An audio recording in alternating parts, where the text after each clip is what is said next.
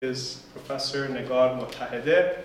Professor Mottahedeh is an associate professor of literature and women's studies at Duke University. She's a cultural critic and film theorist, specializing in interdisciplinary and feminist contributions to the fields of Middle Eastern studies and film studies. She has published over 40 peer-reviewed journal articles and book chapters. I have no idea how. And she has authored 3 books, edited another book, and I know that she has another book project in the works right now. Her books include Representing the Unpresentable Images of Reform from the Qajar to the Islamic Republic of Iran, which was published in 2007. Displaced Allegories, Post-Revolutionary Iranian Cinema, which was published in 2008. Hashtag Iran Election, Hashtag Solidarity, and the Transformation of Online Life, which was published in 2015. And she's the editor of Abu Baha's Journey West, The Course of Human Solidarity, which was published in 2013. She has received several academic honors, awards, recognitions, including the Persian Heritage Foundation Book Award for her 2008 book, and the Washington Post Middle East Book Award for her 2015 book. The title of Professor Mottahedeh's lecture today is The Quest for Oil and the Construction of an Imaginary Modernity in Iranian Cinema. Please help me welcome Professor Negar Mottahedeh.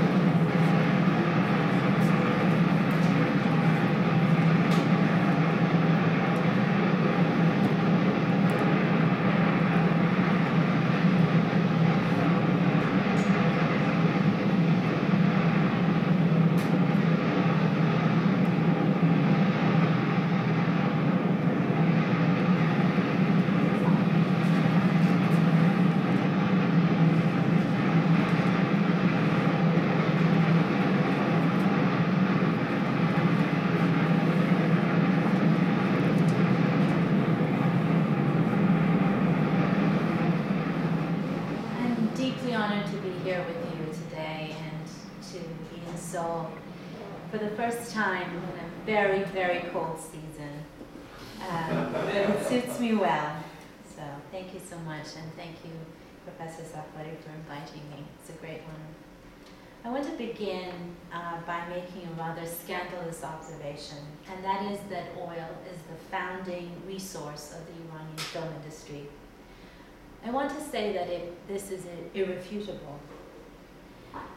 When I say that oil is the founding resource in the history of the Iranian film industry, my aim is to drop the needle precisely on the recording of sound and voice in film. In the 1950s, it was the oil films of Ibrahim Gulistan and his independent film workshop that were the first to record sound outside of the studio system and on location in Iran. This may strike most of us as a minor fact, perhaps a fact that is generally overlooked in the larger history of cinema. Yet when we turn to the long history of film, it is this local quotidian voice filmed on location that is Amir's inarticulate greetings cry to a distant sea vessel, and the record of his breathless elegiac sprint to save a block of ice against the backdrop of roaring oil fires in Amir Naderi's The Runner, that marked the presence of a vital film industry after the Iranian Revolution. The cries of that impassioned and mysterious horseback rider, Gabbe's lover, in Mohsen Makhmalbaf's feature film bearing her name, Gabbe, or the Arabic inflection in the voice of the young boy Bashu from the oil-rich regions of the south, of the war-torn south.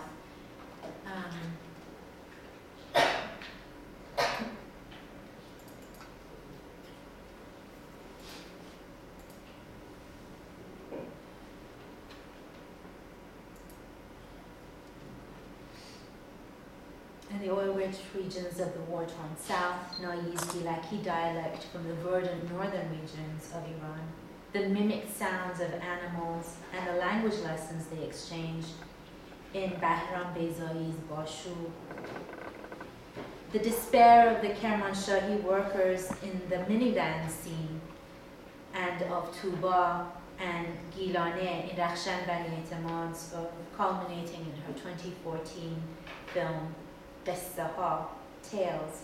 These films, these voices were the hallmarks of our encounter with Iranian cinema in the International Film Festival circuit in the era after the revolution. These voices captured our imagination as the exemplary specimens of Iranian cinema, alongside the disorienting ebb and flow of Mohsen Makhmarbof's voice in the final scene of Abbas Kiarostami's Close Up, Namaye Nazdik, and the off-screen urban voices of the film crew who accompany Behzad to the village of Siadare to document the death of a 100-year-old woman, one of 11 main characters we never see, but whose voices we hear in The Wind Will Carry Us, Bad ma ro ba khod khwahad burd. I'm a little bit Windows challenged, so bear with me.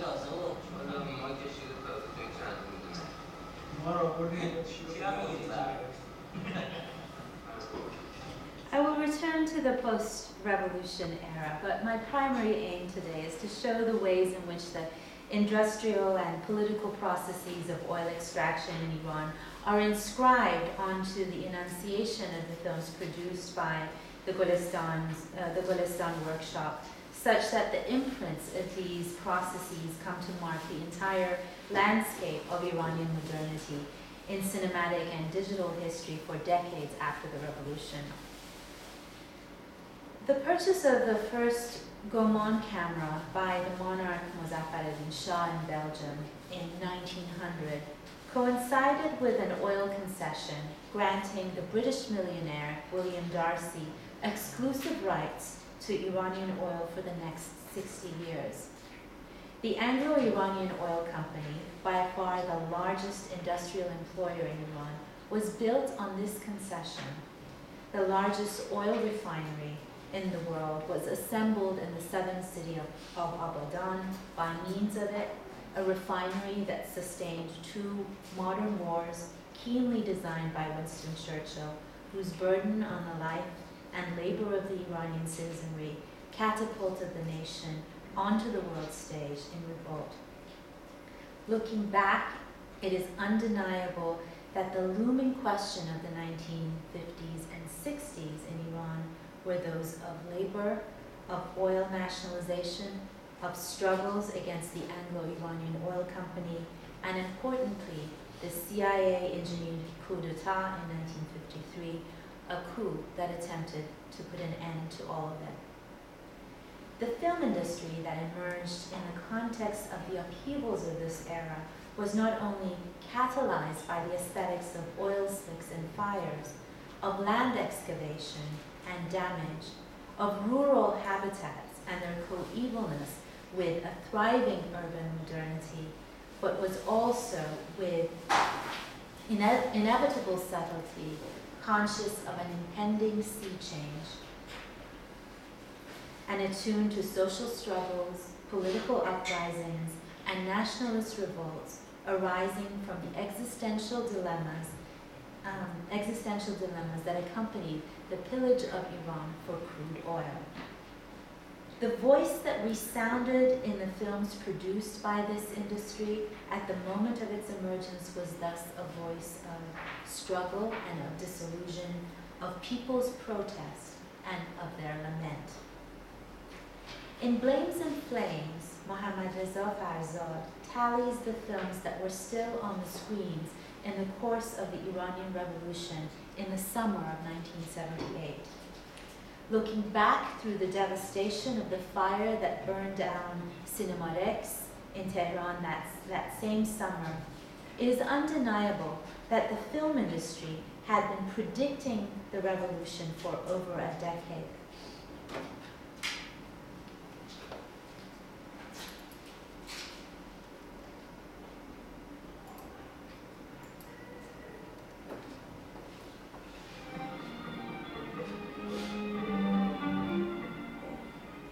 بعد از سینما رکس دیگه کسی دل و دماغ فیلم دیدن نداشت. دیگه سینما معصوم نبود. احساس گناه میکرد. وجدانش معذب بود.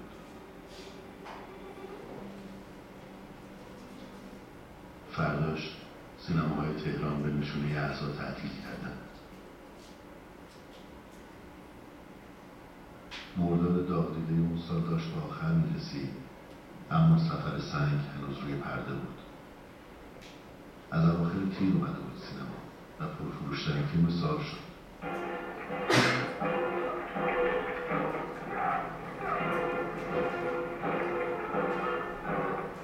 سنگ بزرگی که روستایی‌ها از دل کوه کنده بودن می‌غلتید و خونه ظلم ارباب رو ویران می‌کرد. فیلم انگار از تظاهرات ماه آینده خبر داشت.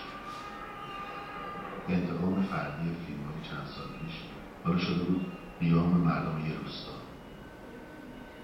با این حال نمیشد سفر سنگ رو دید و یاد تنگسیر نیفتاد.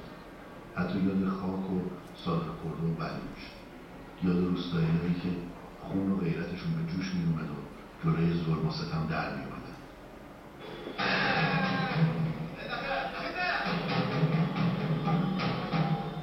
قربان اسمش محمد تنگسیره. سنت رو کشتن، دو تا تفنگچی هم ناقص کردن، چه برده میشون بریزونن. یه زنم تو شورش پیش از دور محله بیعبانی ها کشته شدن. سه تا تفنگچی هم مردم همونجا خفن کردن. تو محله کوچی و شهدی و دیدشتی هم شروع کردن. تمام این اتفاقات صبح تا حالا افتاده؟ بله بخور.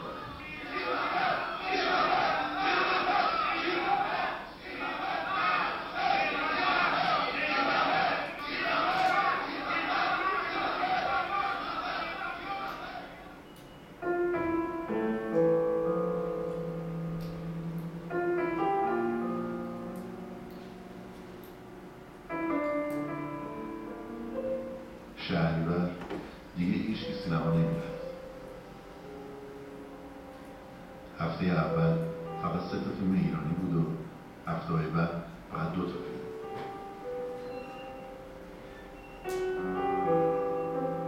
یه هفته مونده بود به عید فطر، دوباره چند تا سینمای تهران آتیش گرفت.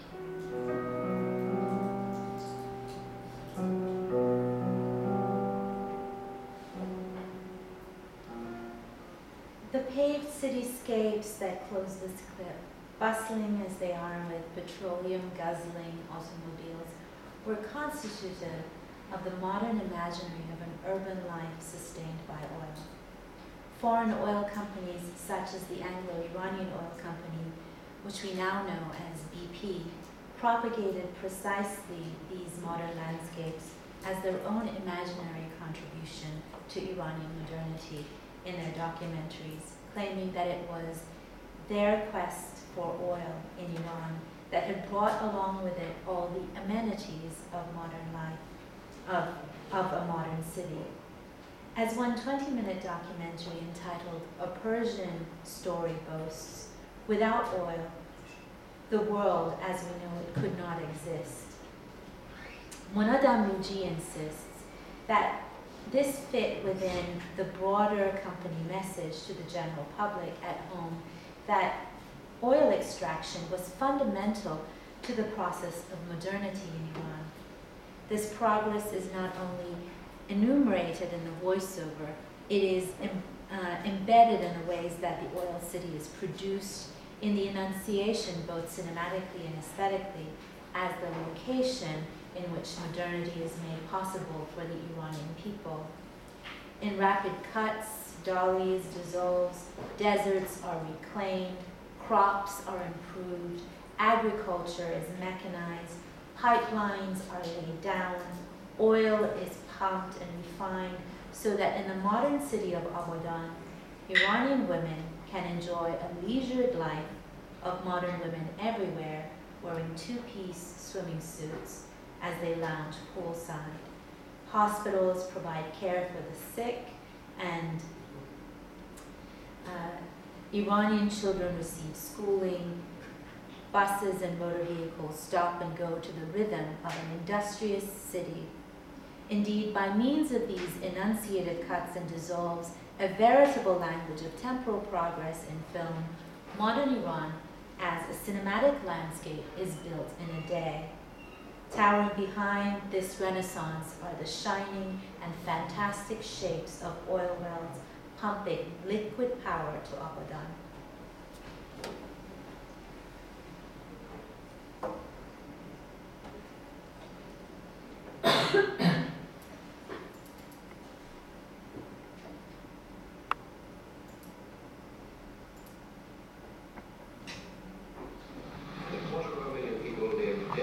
One single proposition, the refining of 25 million tons of oil every year.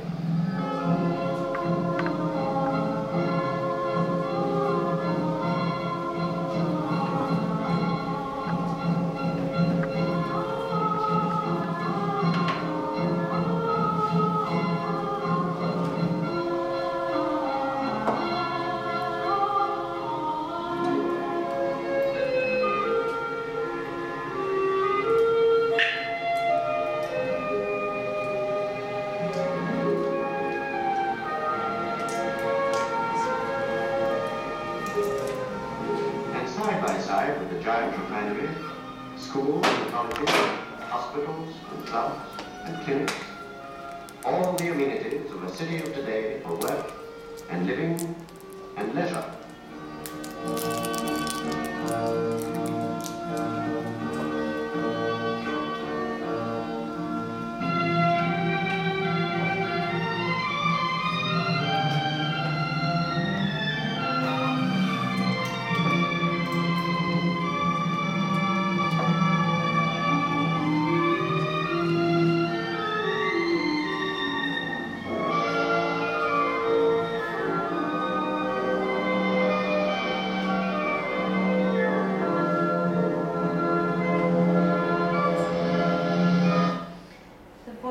Which effectively supports the film's other enunciated components, archives and monumentalizes these precise land-bound gains.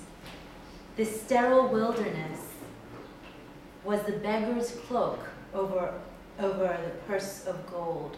This is what the voiceover says.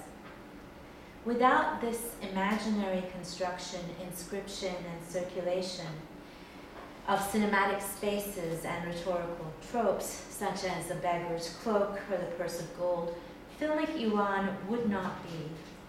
The Iranian film industry was grounded in this logic, a logic that I want to underscore was both territorial and terrestrial, even as it was in turn critical of it.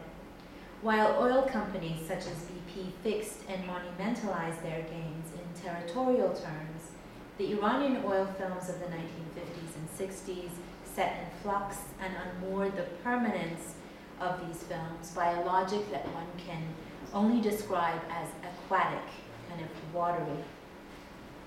Born in the context of oil, the genealogy of the voice in Iranian cinema must be traced back to these precise battles for natural resources, territory, and citizenry.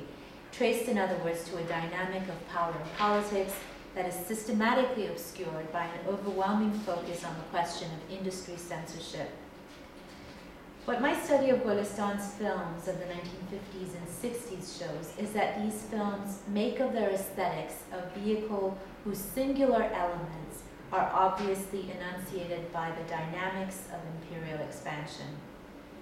They are transformed by them and awash in the ebb and flow of their currents.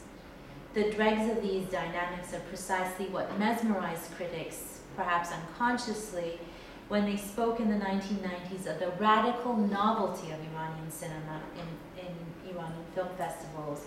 And in this, they echoed President Jimmy Carter's characterization in the wake of the 1979 hostage crisis that Iranian grievances against the United States for backing an installed monarchy and for engineering a 1953 coup was ancient history. The recognition of the presumed radical novelty of post-revolutionary Iranian cinema in critics' reviews, in other words, casts as archaic and silent the films that made their round of international circuits in an earlier era, as ancient history, in other words. That Iranian cinema can be characterized as national is precisely because of the isolationist laws that were instituted to regulate the film industry and its screening practices in the early 1980s after the revolution, just as the nationalization of the oil industry was aimed to reconfigure Iran's geological and cultural boundaries in the 1950s. In the cinema of the post-revolution period, the decrees that governed the look of the camera led to the alteration of the narrative's spatial configurations, shifting the priority of the voice. Both Hamid Nafisi and I have discussed these regulations and their effect on the Iranian film industry in detail. But to consider how the qualities of oil extraction and the magical mutability of seawater that once shaped the enunciation of Golestan's oil films continue without fault to form the foundation of the political aesthetics of post-revolution films and the digital practices of the later era, we need to take a closer look at some of the workshop's films. Ibrahim Golestan's film workshop was built on income from films commissioned by the newly nationalized oil consortium following Prime Minister Mossadegh's efforts to curtail British interests in Iran in 1951. According to Hamid Nafisi, the Golestan Film Workshop was to create by means of documentary films a modern imagination of Iran for dissemination both for Iranians and for the world. This construction was energized by the thesis of syncretic westernization, which strove to represent Iran as a modern, industrializing nation and an ancient culture with distinguished history and meaningful arts. The workshop was largely made up of intellectuals and writers whose creativity and engagement gave birth to a style that Nafisi calls poetic realism. One of the award-winning documentaries made between 1958 and 1961 by the Golestan Workshop is titled A Fire, Yek Atash. It is about one of the world's largest oil well fires in the southern city of Ahvaz. A Fire documents the 70-day process involved in extinguishing fire with, as Nafisi recounts, footage of Iranian farmers working in their fields, the intercutting of industrial machinery and development with, on the one hand, the lighter side of laborers' work and their leisure activities, meals and times of rest, and on the other, with the life of rural folk affected by the encroaching industrialization.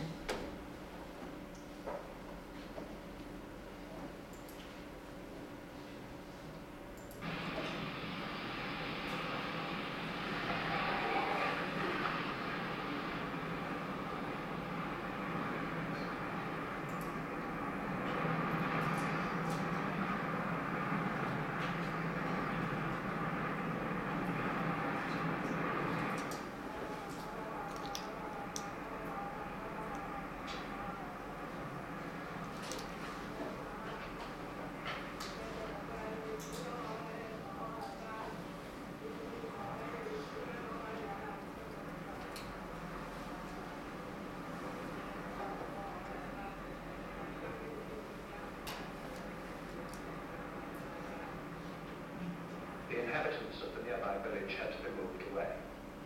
If the flames were put out, the place would be smothered in gas from the wild well. I want to just go to the beginning of the film and show the ways in which both the text, the image, the sound, the voiceover, all of these elements of the film, all the enunciative elements of the film, act independently, almost as musical notes or singular poetic elements that both describe and derive from the processes of oil extraction. So we start with a continuous, what you'll hear is the continuous sound of machinery. Then you will see a text which says danger, drilling. You hear a voiceover, it says suddenly a spark flew. You hear the sound of raging fire, and then you see image of sheep running towards their flock and children running towards their village.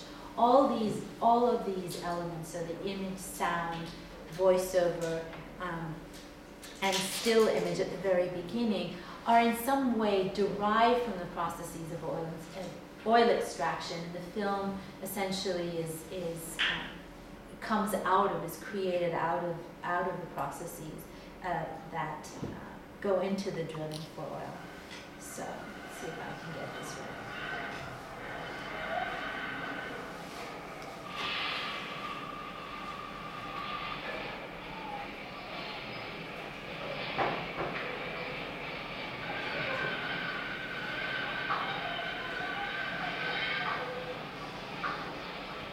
Suddenly a spark flew.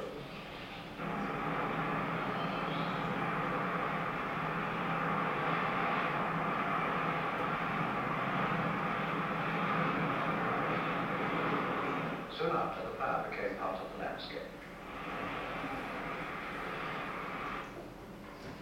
So the quest for oil inscribes itself onto the text, the sound, the image, the voiceover, and then opens to the imaginary modernity of the film's landscapes. These, that is, both the modernity inhabited by industrialization and the archaic rural landscapes, which the film's technology casts as its own past, are the imaginary landscapes that will fill Iran's post-revolutionary screens for years to come, from the opening sequence of Boshu's The Little Stranger in the sun-drenched south to the village spaces of Kiarostami's Life and Nothing More. The archaic, or the rural, we should note, that is the sheep, the village children, the rural topology itself, remains silent and residual in the fire, framed quietly within the visual. As residue, the archaic is spoken for, let's say, by the industrial modernity of cinematic technology. In other words, by the film's studio recorded voiceover. One could say, to push this even further, that to showcase its technology's own modernity, the film's voiceover speaks the silent archaic as its enabling past in another's tongue and in a voice inscribed onto it at a recording studio at a secure distance away. While an active and effective element of the present, the silent archaic registers a residual character of innocence which is only attributed to it in retrospect by the studio-recorded British voiceover. When the silent archaic appears again in the workshop's 1963 film, The Hills of Marlik, Tapahay Marlik, it does so to defy a number of boundaries, as it does with more subtlety in a fire. The boundaries between documentary and fiction, between science and poetry, and indeed, it puts in flux the limits that bound life and death. The